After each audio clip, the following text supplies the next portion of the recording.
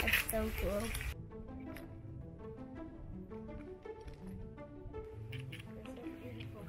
Seeing them in their natural habitat because I love animals and nature.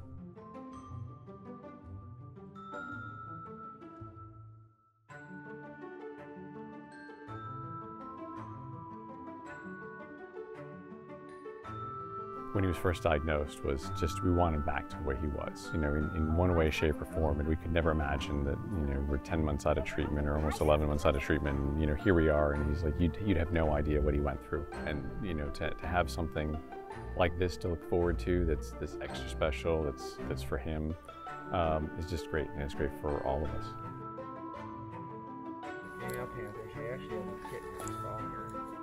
Today it was awesome to be able to share these places that I care about so much with someone who's the age of one of my kids. And to be able to share these experiences like firsthand, one-on-one, and not just through the pages of a magazine or a TV documentary, but to be there, and it's the reason why we do this.